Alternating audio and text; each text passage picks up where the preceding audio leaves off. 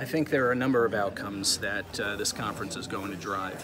One of the reasons I was asked to be here is to talk about where the gap is in medical education, and it's real. We have to have this conversation, we have to talk about it. Medical education does need to start thinking about those things that are important for patients, and then carry that through from the medical school into residencies and out into practice.